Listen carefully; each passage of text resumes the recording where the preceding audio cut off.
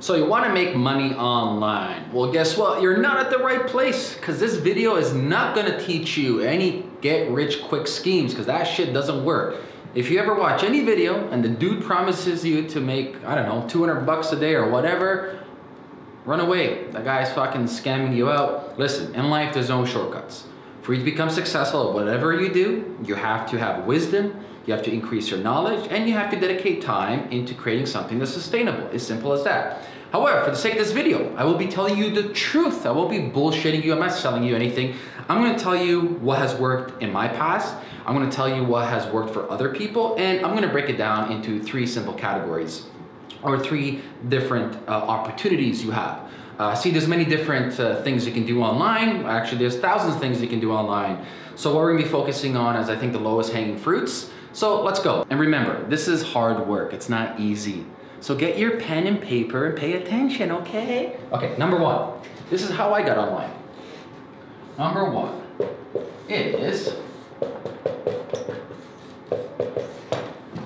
you guys can see that? Affiliate marketing, okay? Most people, when they start online or trying to make money online, they're trying to look at this avenue, that avenue. They're trying to reinvent the wheel. They're trying to build up their own funnels, their own systems, everything. Literally, they're trying to build Rome overnight.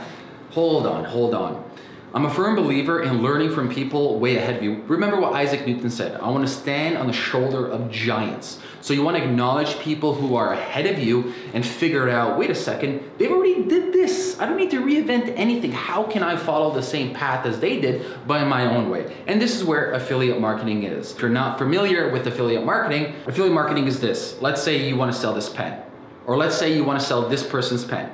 So you sell it and you get a commission. That's pretty much in a nutshell. You are advocating other people's products or services, and in return, you get a percentage of that sale. The percentage can be 5%, it can be upwards of, sometimes I've seen even 90%. It really matters on the contract and the deal that you have with the person that owns a product or the service. So that's affiliate marketing in a nutshell.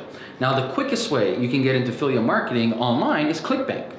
There's JVZoo, but I recommend ClickBank. It's easy, the UX design is simple. So you go to ClickBank, let's write this down.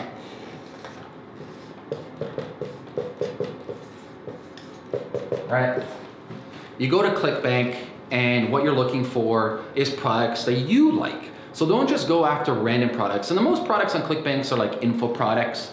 They're actually starting to sell supplements right now, so they have physical products, membership, so a lot of info products / physical products, i.e. supplements, give or take, or even like small gadgets. But what you want to do is you want to go to ClickBank, you want to go to the marketplace, and you want to type in things that you use on a daily basis. So let's say you use a certain supplement. Let's say you like learning about fishing. Okay, so we're going to use an analogy about fishing. You're going to type in fishing, and you're going to see the top selling courses or membership sites around the world in fishing. So you find one, you're like, okay, this site is about fishing.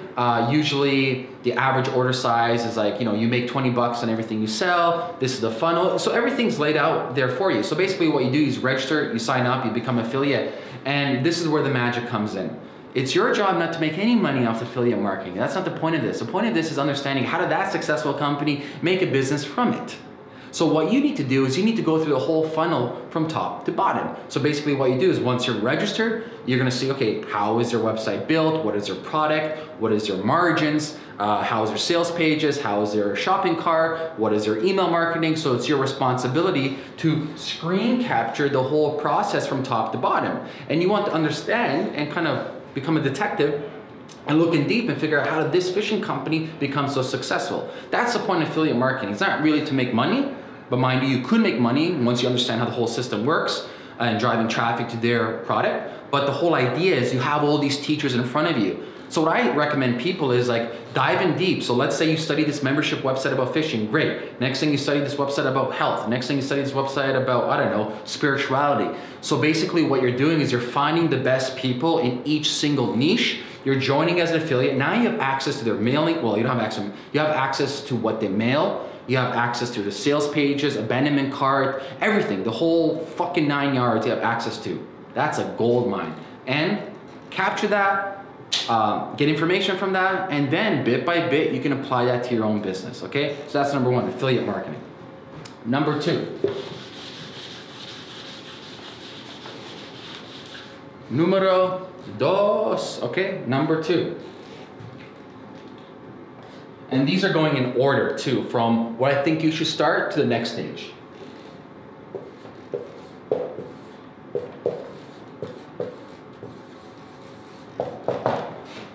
Info product. So now, since you spend maybe like 6 months to a year in affiliate marketing, you understand what a funnel looks like. You understand copy, you understand sales page, you understand pricing, you understand all these different cognitive biases. You understand the whole beast in general. It's not just like you're just looking at one corner of the map, but you're seeing the whole map as a whole, okay? So once you get that and you have some internal wisdom and knowledge and you experience wins, you experience defeats, your next step is like developing your own product online. Info product, educational product, membership product, it doesn't matter.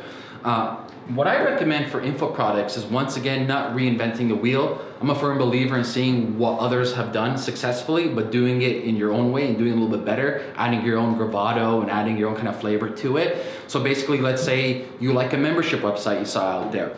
Great, you found a membership website, you've spent time doing affiliate marketing. Now what you want to do is, instead of you wasting all your time to build that info product, I highly recommend that you start building a platform.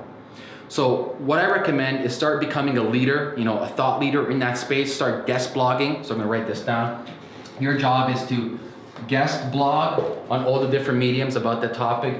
Your job is to double down on content marketing. So doing content marketing right, building pillar posts on your website, going on people's podcasts as a guest, doing the guest blogging on other people's podcasts. Because the whole idea with you becoming the thought leader in the space is, A, obviously people view you as the authority, but B, from an SEO perspective, okay, from an SEO perspective, if this is your home base, that's H, you guys can see that that's your home base over here, and you are now putting content out on other people's platforms, you are developing kind of your own internal network for backlinks back to your website, which in essence gives you traffic. So you get a lot of traffic back to your website, which increases your email list. And now, since you have a booming email list, it's your job now to, guess what? Communicate with them. So most people, they burn out and lose out on just developing a product from their head. They assume people want that, but that's never really the case.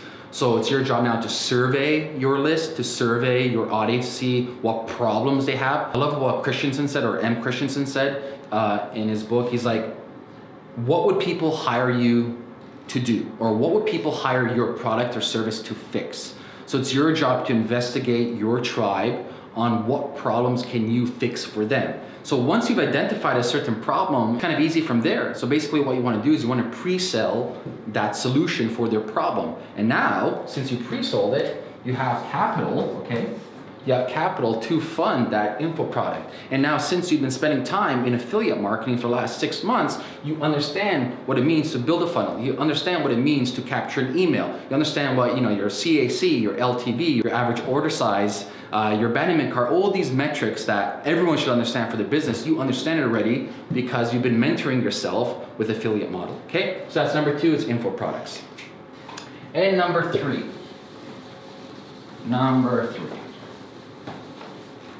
Number 3, here we go.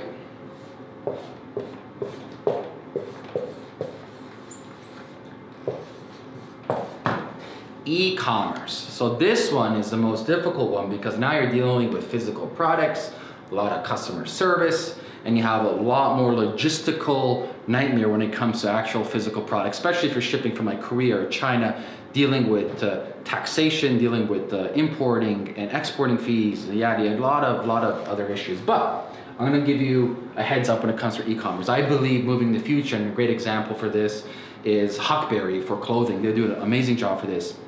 It's combining a content site. So you wanna combine C plus E, in my mind, equals success.